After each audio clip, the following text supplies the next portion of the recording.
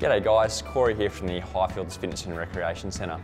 We're now at part 3 of our office workers stretching series. Last week we went through some lower body releases to help eliminate some of the lower back problems. This week we're going to go through some upper body releases to take care of sore shoulders and sore necks. I have Zach back with me again today to go through our upper body stretching. Firstly, we're going to stretch out the pectoral muscles. I'll get Zach to put his right arm up onto a pole.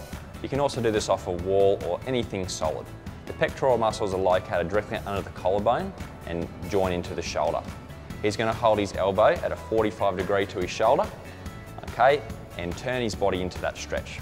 As we do with the lower body stretches, 30 to 60 seconds on each side, repeating 3 to 5 times a day.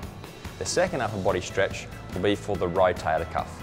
The rotator cuff is located at the back of the shoulder and supports your entire shoulder joint.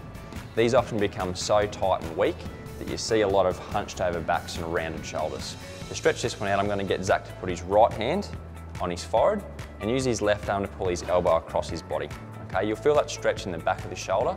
Again, holding for 30 to 60 seconds per side and repeating 3 to 5 times a day.